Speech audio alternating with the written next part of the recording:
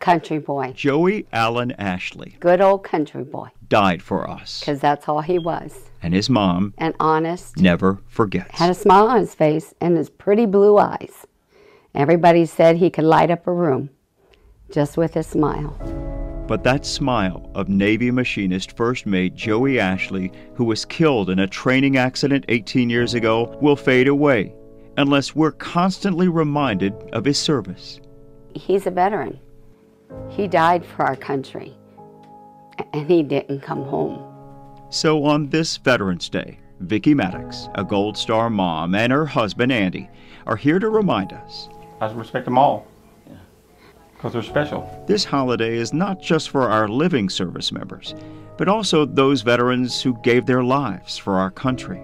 We need to respect them and keep them in memory and honor them.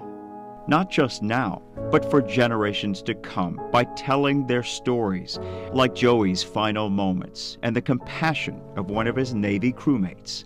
One of them crawled on his hands and knees and carried my son's body to the mess deck and put his headphones on and listened to Hank Williams Jr.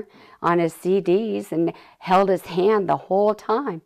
And it's an honor to know that.